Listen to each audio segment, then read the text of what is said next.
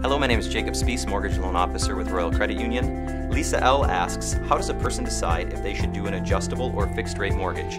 So the difference between the two, as the name sounds, an adjustable rate mortgage has a rate that will adjust before the payment or before the loan matures, where a fixed rate loan, the payment is the same from the start all the way to the end. So adjustable rates typically have a lower starting rate, but since there's going to be that adjustment period, if you think you're going to be in the home for a long period of time, you might want to consider a fixed rate mortgage.